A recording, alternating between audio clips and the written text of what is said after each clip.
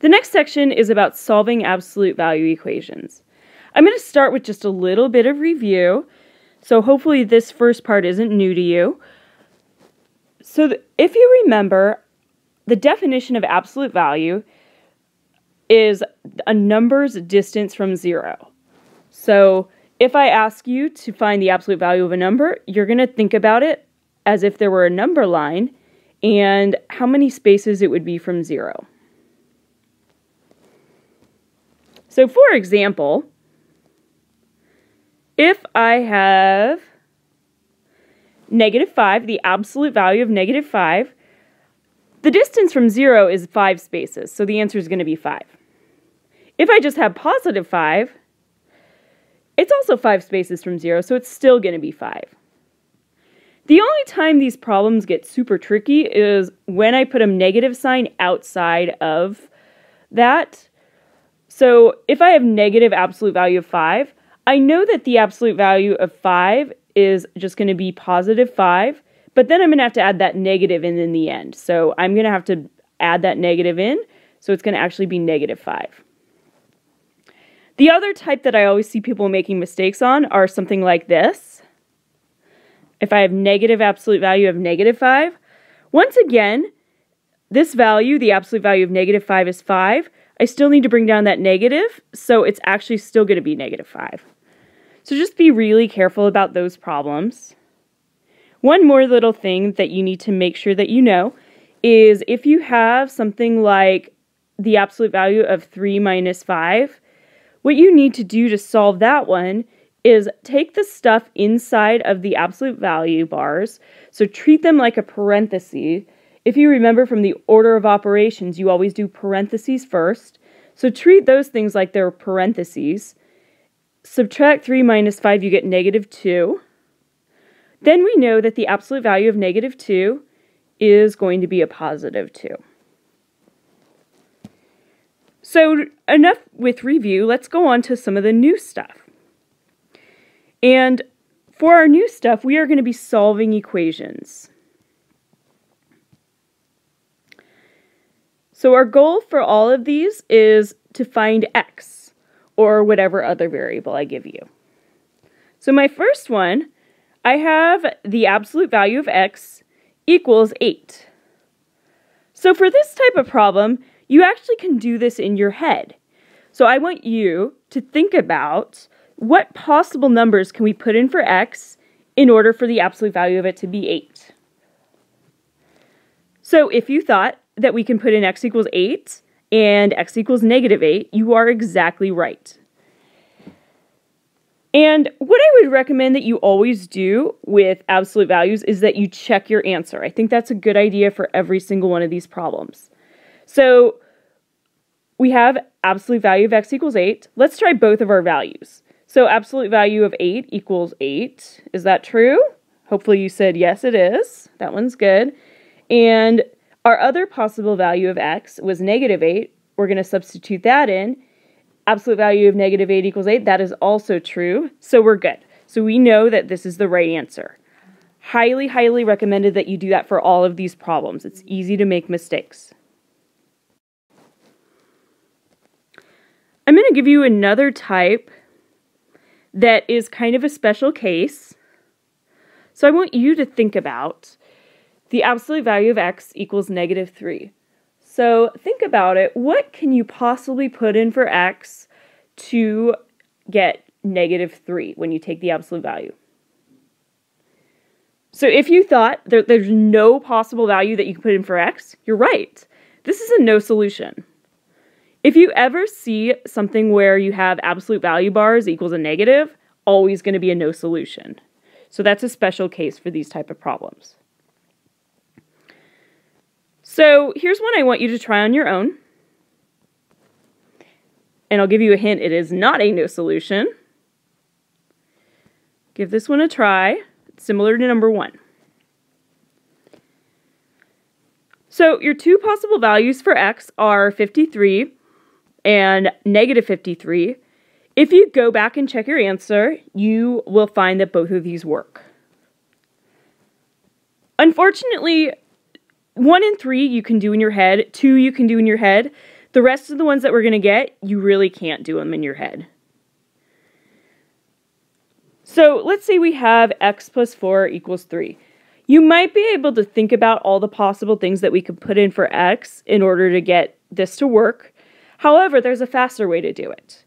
So the faster way to do it is to split this into two equations. So we split it into two equations. It is really important that when you're working with absolute value, that you always try to split it up into two. If it's something you can't do in your head, you're going to split it. And another key thing is you will almost always get two answers. There's one case where we don't get two answers, where we just get one, but it's almost always going to give you two possible answers. So those are the two things I want you to look for. Okay, so what we're going to do, we split this up into two.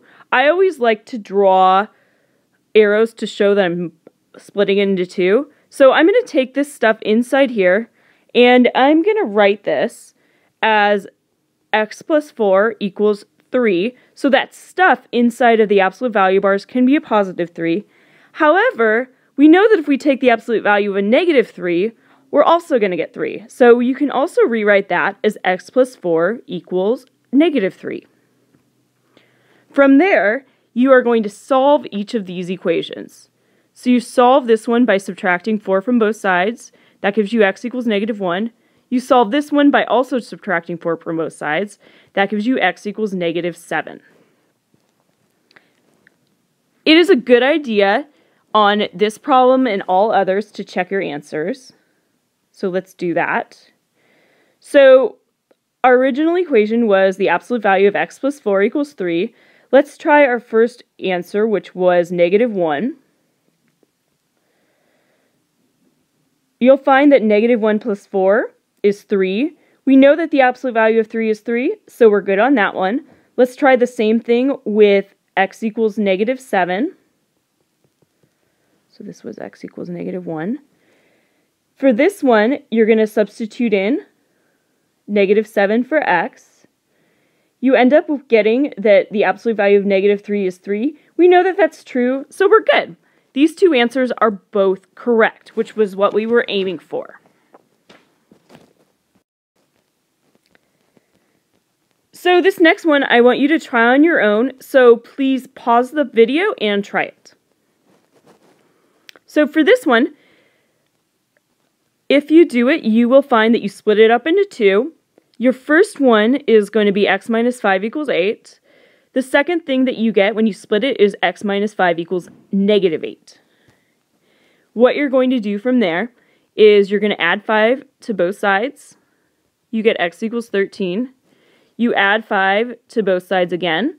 You get x equals negative 3. Be careful, make sure that you're okay with these adding and subtracting of integers.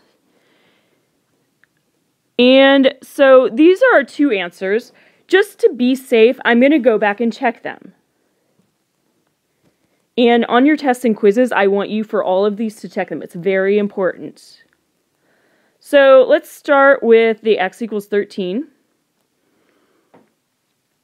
When I substitute that back into the original equation, I do end up getting a very nice answer. I get the absolute value of positive 8 equals 8.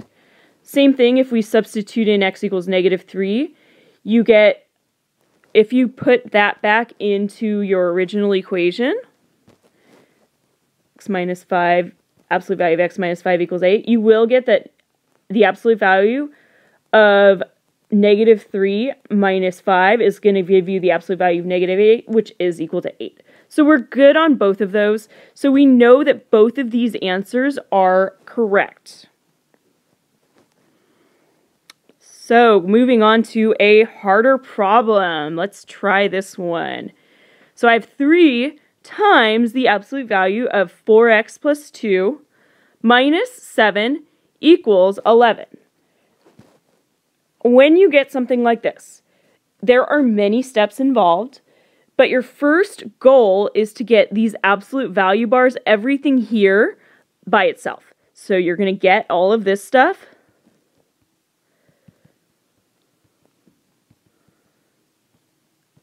By itself. It is important that you do not automatically use the distributed property. In this case, it actually would work, but in other cases, such as if there was a negative, it would mess up your whole problem. So I would just say, just try to do this problem by getting everything in the absolute value bars 100% by itself. So I'm going to go ahead and work this out on the side where I have a little more room.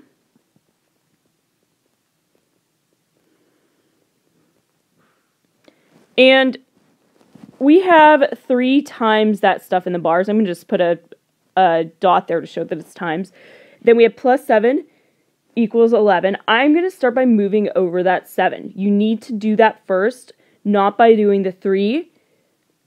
So we're going to start with that 7.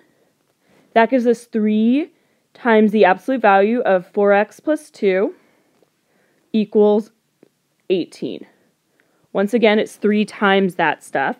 In order to get rid of multiplying by 3, I have to divide everything by 3. What's going to happen on the left-hand side, this and this are going to cancel out. And by the way, do not do anything to the stuff in the bars. I now will have 4x plus 2, absolute value of 4x plus 2, equals 6. So I am still not done. However, now it looks a little bit more similar to number 5, which means that I can do what I did in numbers 4 and 5. So continuing on with this problem, if you remember from 4 or 5, I have to do what I did in those ones, which was splitting it up into 2.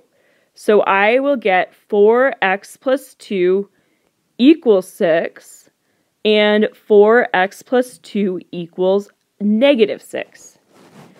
Now this is just an equation that you've had before. You had the similar type to these in chapter 2. So you're going to be solving these two separately. I'm going to start by moving over the 2 by subtraction.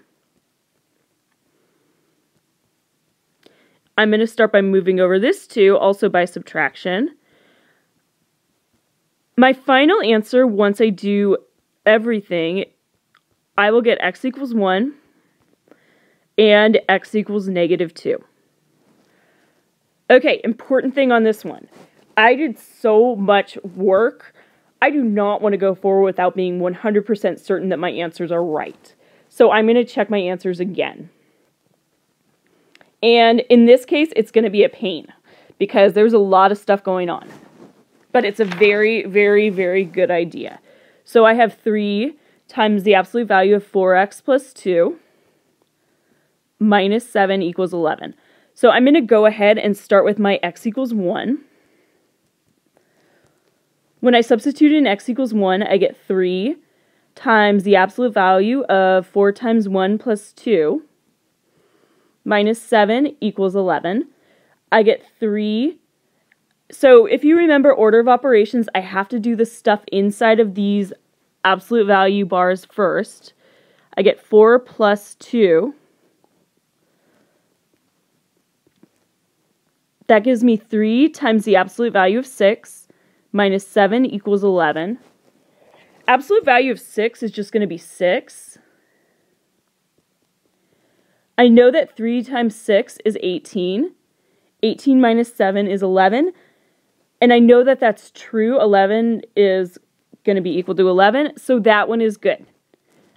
I'm only halfway done with checking. I'm going to do x equals negative 2. It is a long process, but it's a good idea to do, especially if you're taking a big test. So I'm going to do the same thing I did before using the original equation. I end up getting 3 times the absolute value of 4 times negative 2 plus 2 minus 7 equals 11. That gives me 3 times the absolute value of negative 8 plus 2 minus 7 equals 11. I'm going to go ahead and work my way up there. I get 3 times the absolute value of negative 6 minus 7 equals 11. Absolute value of negative 6 is going to be just 6. I end up getting 18 minus 7 equals 11. And that is a true statement, which is good. So I am very, very happy. Both of my answers are correct. So now, I know this is a long and complicated process, but it's a necessary process, especially if you have a test or a quiz. I'll probably give 1 or 2 examples that are this long, so just make sure that you do it on those 1 or 2 examples on a test or a quiz, because it's a good way to tell and make sure that you're right. Okay, here's another example. This one I would like you to try on your own. So we have 4 times the absolute value of t plus 9 minus 5 equals 19. I would like you to pause the video, take a few minutes, and try it. Okay, so if you work this out, remember that the first thing that you need to do, once again, is to get this stuff by itself. Do not try to do anything with splitting it up before you get that by itself.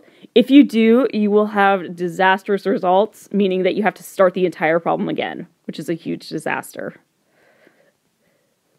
So what we're going to do is we're going to start by moving over this 5.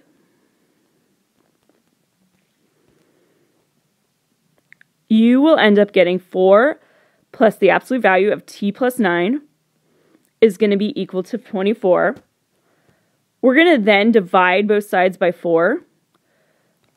Left-hand side, the 4's are going to cancel out, and I now just have the absolute value of t plus 9 equals 6. Once you get to that part, now you can split it up into 2. We get t plus 9 equals 6. T plus 9 equals negative 6.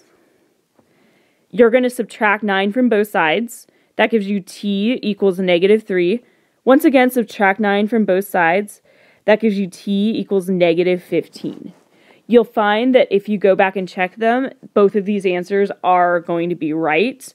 I'm not going to check them, but I do recommend that you do that on your own.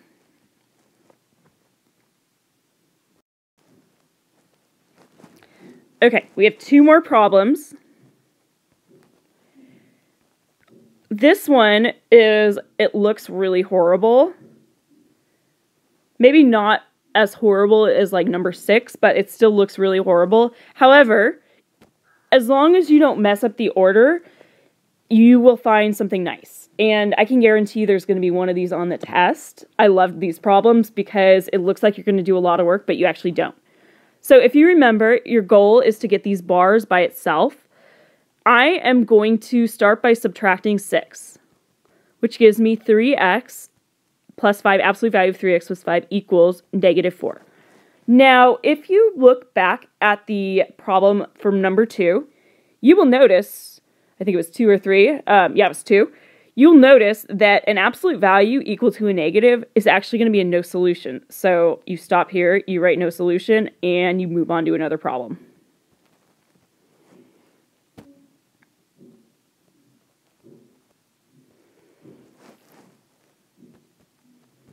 Okay, next problem. This one, to be honest, I'm only probably going to do one that's this complicated on the test or quiz for honors. However, there's a very good chance on the CP test I'll use this as a bonus. So I recommend that both groups do it. We're going to start by moving over this 7. You'll notice that we have a lot of negatives in this problem. And if you're not careful and you just say no solution, then unfortunately it's not right. Make sure that you solve for the absolute value bars before you decide something's a no solution. I'm going to start by adding 7 to both sides. That gives me negative 3 times the absolute value of n plus 2 equals negative 3.